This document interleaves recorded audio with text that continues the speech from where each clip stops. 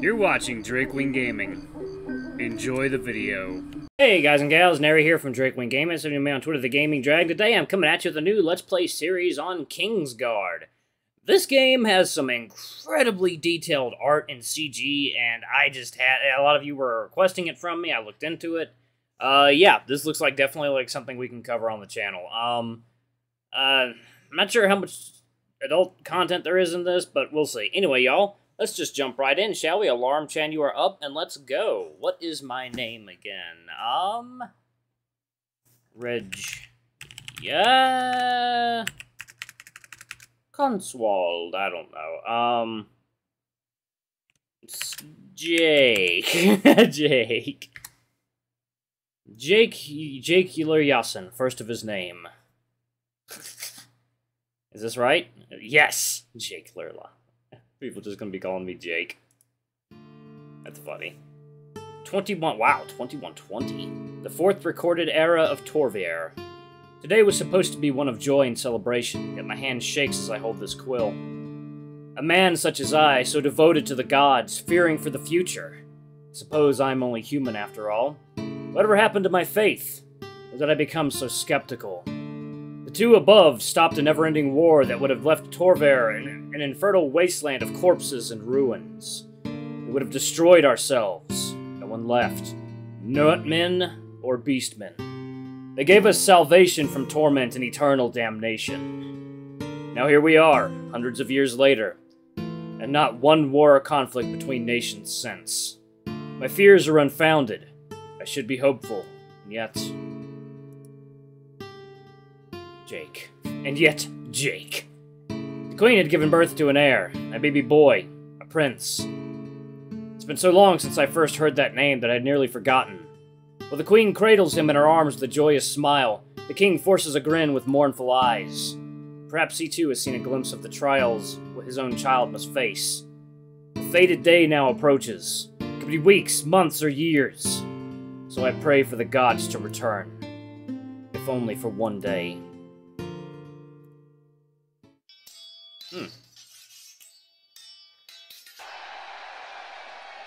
What? Oh, I'll see him. Your eyes slowly cracked open due to all the rambunctious cheering. A cacophony of clapping, stomping feet, and shouts of both joy and anger rumbled through your entire body. It should have been impossible to get any rest with all the noise, but you somehow managed to fall asleep regardless. Land of Torvier. Wow. The Great Wall. Huh. Land of Torvier. Shh.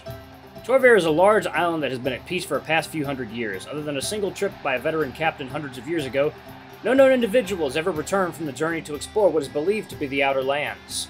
3 great nations have survived amidst the turmoil that plagued this land since antiquity. Yusan is a nation of progress and is the forefront of innovation. It's always looking toward the future and ways to improve the lives of its citizens. Its lands are filled with mountains, crags, caves, forests, and grasslands. Its lands are a treasure trove for ores and stone. Brahm is a nation of antiquity and religion. Its citizens hold great value in time-honored traditions and the secrets of the past. 1 second, y'all. Wide open fields of greens and golds and dense forests cover the land. Its soil is rich and perfect for farming. Farharan is a nation of freedom and chaos. Its citizens live each day as though it were the last in this harsh land. The most varied of the 3 nations: deserts, swamps, thick rainforests, deep valleys, and icy mountain ranges. Oh my god, I've heard this music so much before. Mountain ranges are left untamed and unexplored for many adventurers who would dare explore its vast expanse. Oh, okay. Yeah, we'll just do 2 per episode. Humans aren't the only population who inhabit the land of Torvier. It is filled with animals that roam the land and birds that soar through the air. Tiny insects that burrow underground and in trees, and creatures of the sea, many of which are to be discovered. But one thing that has always been a bit of a mystery were beastmen. Just who are they? Philosophers, biologists, and scientists through the years have scratched their heads at the mystery of these people. They have the same physiology as humans, that they exhibit the same traits as animals. Many have speculated that beastmen are humans who long ago dabbled in black magic, becoming the beings they are today. But others believe that it is we, humans, who came from them. Or perhaps it was animals who somehow evolved into them. Nevertheless, they are here to stay. The mystery of who beastmen really are may never be solved, but there is one thing known for sure.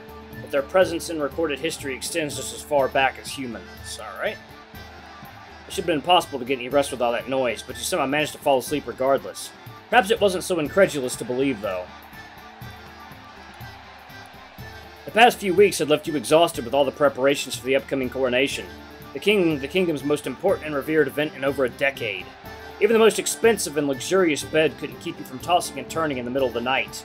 You stifled a yawn and brought up an arm to shield your eyes from the bright sun, and found your arms baked to a golden hue. An arena attendee next to you shouted especially loudly into your ear, "Get him! Get him! Ha-ha! Yeah! You see that?" The man elbowed you roughly, further stirring you from your dreamlike haze. Rubbing your tired eyes, you squinted down from atop the stands of the arena at the fighting below. In the midst of your midday dream, you seemed to have missed the most important part of the fight.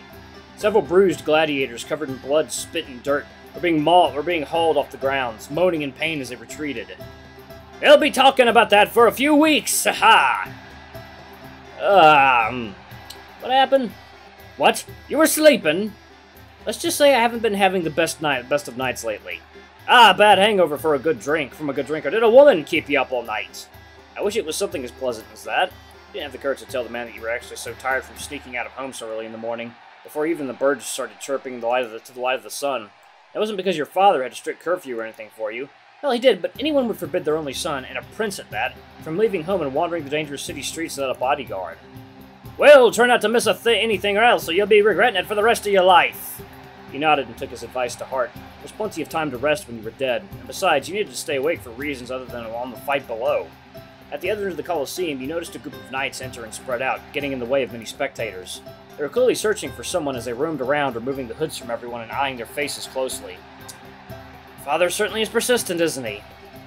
Though you were concerned, it would take them ages to search everyone in the crowd, especially when anything exciting happened below and everyone stood up in cheers. You brought your cloak up and covered your face while keeping a watchful eye on the knights. Getting up and leaving would only make you look more suspicious and attract their attention. And besides, there were likely tens, if no, maybe even so far as 100 guards swarming the streets of the city searching for you all at your father's behest. Once they get close enough, you would take off, but for now you just wanted to savor the freedom you had to enjoy the fights. Take him down! That's right! Right there! Despite the inspection, you still lost inhibitions and became swept up in the excitement with the crowd. The fight was quickly over and the losing gladiators were dragged off the floor of the arena while the winners raised their hands in the air to the cheering and booing crowd. The announcer stepped up to his podium and drew in a deep breath to speak out of his bullhorn. Wonderful! Such an absolutely wonderful performance from our gladiators, and there is so much more to come! I need not remind those that have won this match that glory and gold go to those who make it to the end of this arduous competition.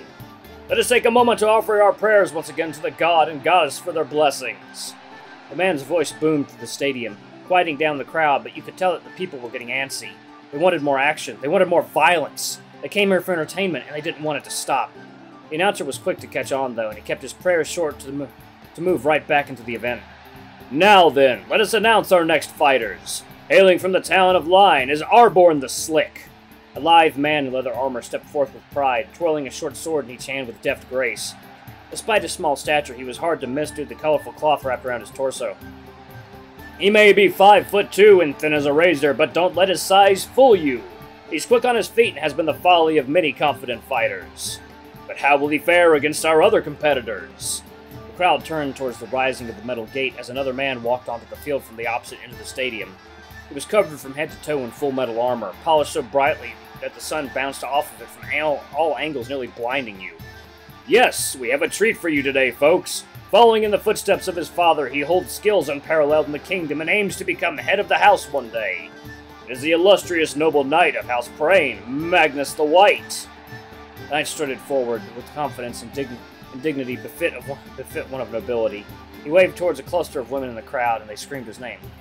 He walks with an air of confidence rarely seen in this day and age. If y'all know what that is from, then y'all are watching some of the same YouTube channels that I am.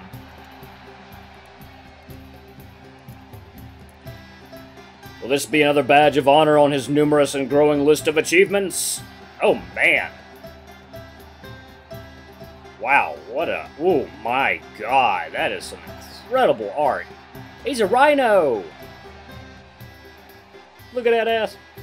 Your eyes quickly darted between the two fighters, but became distracted when you spotted one last combatant entering the ring from an entrance in the arena right below you. All you saw was this gray, broad rampart of a back, covered in muscles and littered with scars.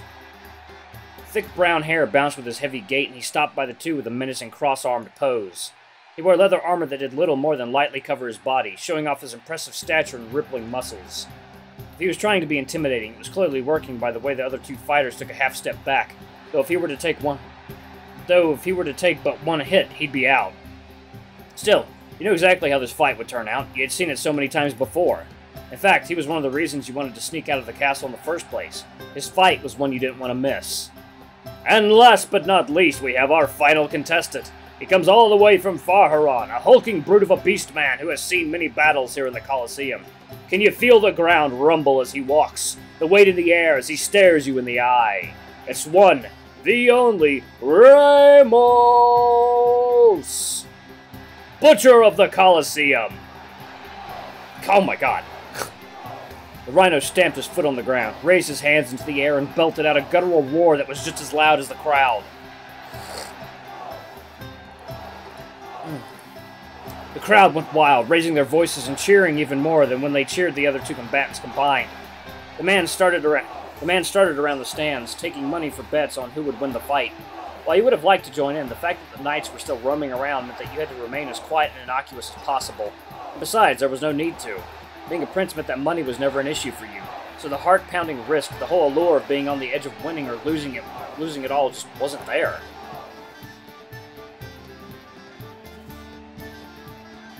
What is this? Who is this beast and why is he here?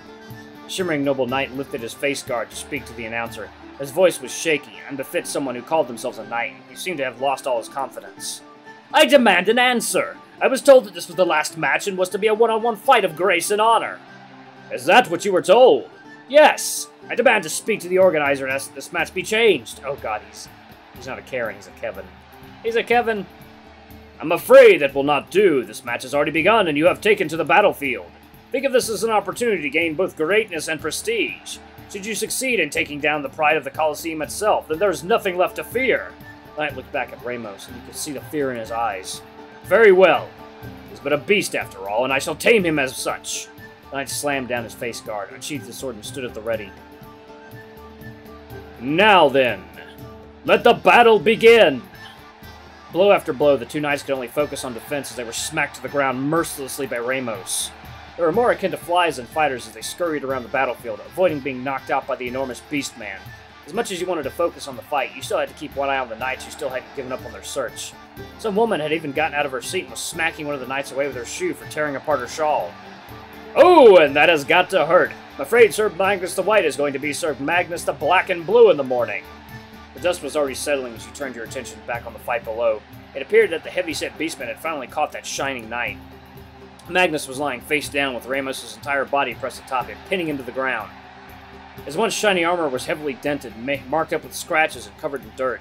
He may be big, but don't let his size fool you. Let this be a lesson to never turn your back to a charging rhino.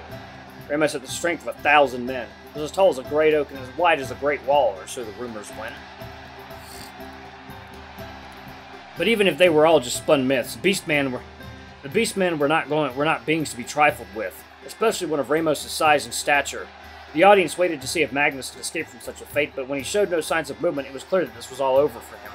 His zealous fans wailed in distress, with makeup mudding their faces over the fall of their handsome and noble knight. They spat in disgust and called the rhino a cheater, among other colorful insults geared towards the Beastmen.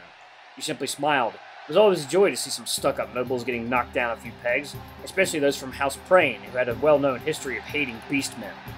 Oh, but would you look at that! This fight isn't over yet! The other gladiator saw this as a perfect chance to strike. While the rhino was still hunched over the fallen Magnus, he charged forwards and leapt into the air with both blades poised. Watch out! You wanted to cover your eyes, but you saw only a sly grin spread across the beastman's face. Harborn was like, Gah!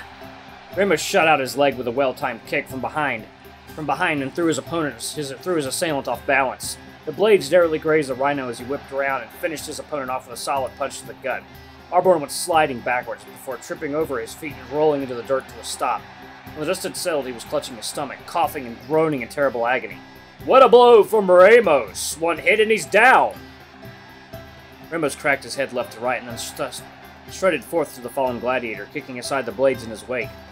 Is this it for Arborn? Will he get up? Gladiator tried to get back up, but after that last punch, it was easy to see that he was nearly ready to pass out. He started to crawl away as Ramos approached him, and the crowd's cheers grew into bitter shouts. They wanted more of a spectacle than the one shown, and frankly, you had to agree. It was clear to see that this fight was over.